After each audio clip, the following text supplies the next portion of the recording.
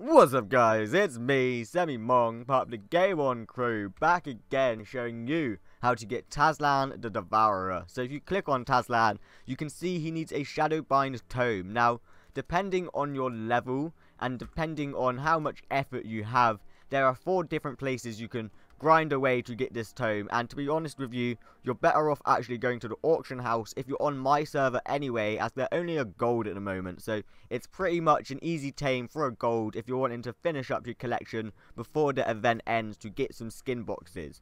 But to get the tome, there are 4 different places, and 2 of them are within Brakar Forest. Now, the first one is obviously Northern Ruins. Once you get sent in, that's where Taslan is. It's a solo instance, but once you get sent in, you have to kill Kabemis there, and they have a chance of dropping it. If they don't, you can obviously just leave, and the quest will fail, and once you go back in, they would have respawned, and you can just rinse and repeat that if you're on that quest line and want to get the mount early, until the Shadowbind Tome drops, okay? Now, failing that, say you've gone past that quest, you've already done it, they won't spawn in there. You can come up to the Braghin War Camp and actually farm away at the Braghin Shamans there. Now, I'm not sure on the drop rate. All I know is that the Braghin Shamans alone actually do drop the tome. So, if you're still a lower level and you still want to get the mount, say you haven't gone to the Hyrcanus Highlands or you're not max level, you're better off coming here. But if you've gotten past this area, gone past this quest line, past this war camp, go to the world map, go to Hyrcanus Highlands, you can actually come get it in a cemetery or Forlorn Ruins. So Forlorn Ruins is just like the Northern Ruins, okay? It's a quest line, you'll be sent in there. Once you're in there, Kabemis will spawn, and once you've gone past the quest line, they won't spawn.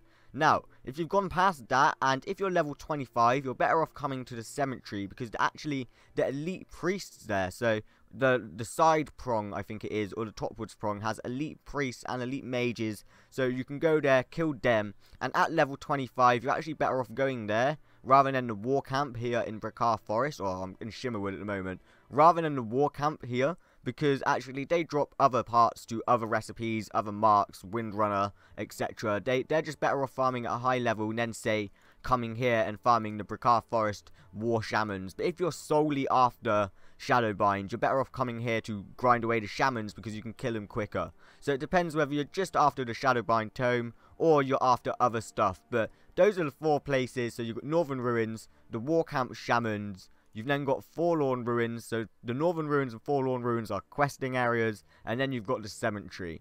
But once you've got one, all you've got to do is come back here to the Northern Ruins. Now, bearing in mind the Kabemis won't respawn here if you've done the quest line, but Taslan the Devourer will. So you can come back here, and I think actually 2 of him spawn. So if you want to get one as a pet, or say you want to get one as a mount, you can.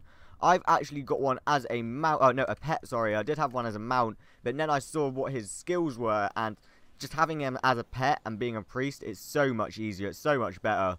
But let's go over to the location. It's pretty linear, it shows you the way you have to go. You just come around here, come out, and then he should be right around this corner. Be careful if you're a lower level of these cobwebs, because they will slow you down. Obviously, if you're being attacked, you can get slowed down and killed. And be careful of the little spiders, because they will kill you when you're taming him. But here is Taslan the Devourer. Unfortunately, I've not picked up another Shadowbind Tome, but this is his location.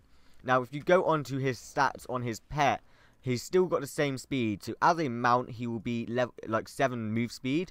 But he's got high defense and high DPS. But the reason I turned him into a pet rather than a mount is because I want him to be fighting with me when I'm in dungeons. For the pure fact that he's got a cooldown decrease of 10%.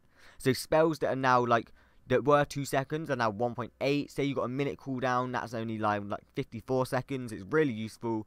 And then magic attack is increased by 14%. So it's actually boosted my standard attack, Heaven's Hammer, the one that calls down a hammer from the sky, from 1.6,000 all the way up to 2,000. So it's really, really useful, especially for solo questing or solo dungeoning. And let me just summon him up so you can have a look at him while he's, say, in pet form. Because there he is in pet form. Obviously, when you're mounted, you do sit like on his giant bobble back area. But guys, that has been Taslan the Devourer, in small and in big there. If you've enjoyed, be sure to leave that like down below. If you're going to go grab one for yourself, be sure to comment if you have. Say, did you have any good luck, any bad luck, and of course any tips for other users trying to get Taslan. But until next time guys, thanks, and I'll see you on the next video.